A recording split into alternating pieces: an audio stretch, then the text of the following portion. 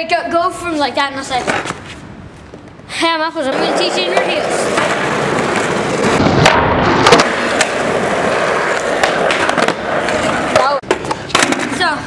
So the inward heel, it wouldn't be the easiest trick. You'd probably want to learn heel flips.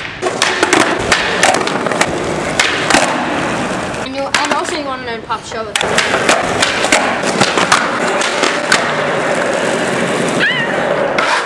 You want to put your foot about, let's say, maybe sort of in the kind of pocket, you know what I mean?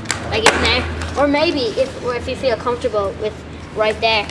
And you put this foot, you've got to try it in upper position. It's basically different for everyone.